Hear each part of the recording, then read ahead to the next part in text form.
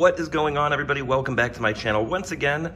So today we're going to be looking at this Tronhoo T220S Pro. I'm going to go ahead and get this unboxed. We're going to get this set up and see how well this works, so stick around.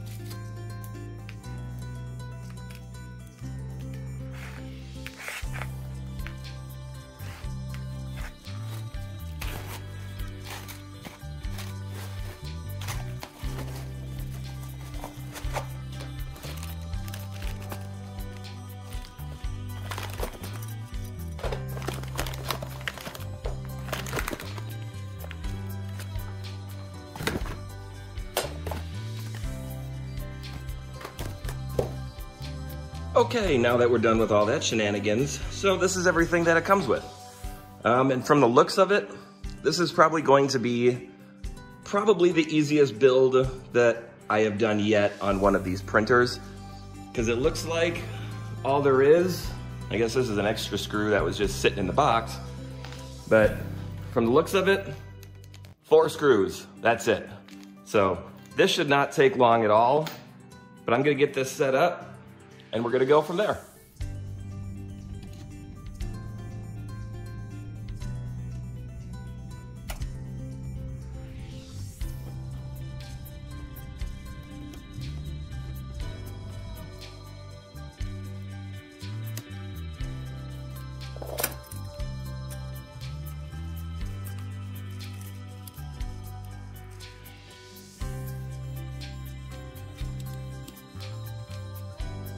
All right, so we're all set up.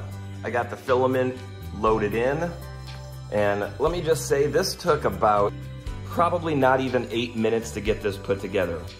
These were literally the only 2 tools that I needed, and this one was just for the filament holder, and this one was for the 4 bolts underneath. But that was it, 2 tools, simple. So I guess all that's left to do is get this plugged in, turn it on, and let's start a print and see how this works. So the first thing I'm gonna do is I'm gonna go ahead and level this to make sure it's level. So we'll click on auto level, we'll 0 it.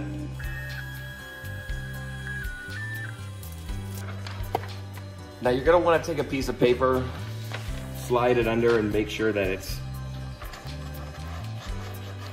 see how that's, seems to be a little too tight, so we'll raise it.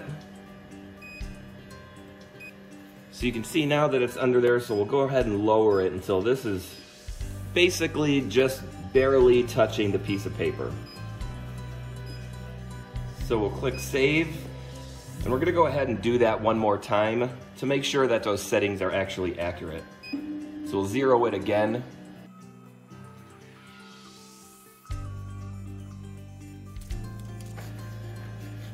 And as you can see, the paper is still right underneath and it's just barely touching it. So that's gonna be just fine for us. So now we're gonna continue on with the auto leveling. So we'll click the little play button. And now this will auto level all the corners and make sure that it's even.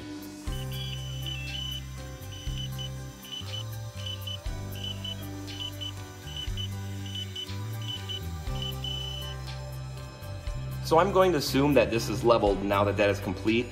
However, if I do want to manually level this, I can with these little levers that are right underneath. I can turn each one and adjust it and do it manually if necessary, but I'm just gonna go ahead and print something and see if that's right. So we'll preheat the nozzle to get this heated up to temperature. Next, we'll click there. And we got this heating up to 210. Now that it's heated up, we're gonna extrude the filament just to make sure that it's coming out. So now we'll go ahead and we're gonna warm up the bed. So we'll go to the temperature icon and we're gonna set this to 60 degrees. So this only took about a minute and a half to heat up to 60 degrees Celsius. So now that it's all heated up, let's go back and let's start a print file. So we'll click on the little print and we have fish, elephant, Doraemon. So I'm just gonna go ahead and click on fish. Are you sure you wanna start printing? Absolutely. Let's click OK. And we're gonna go ahead and wait. Let's see what happens.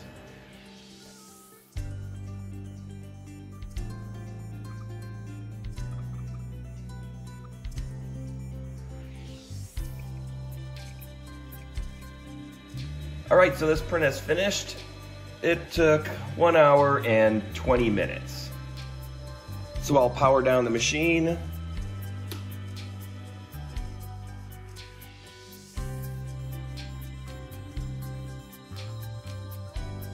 There we have it. We have a fish. So the one thing I like about this is it has a magnetic plate that I can easily just pop right off. Oh, and the piece slides right off. So there's our fish.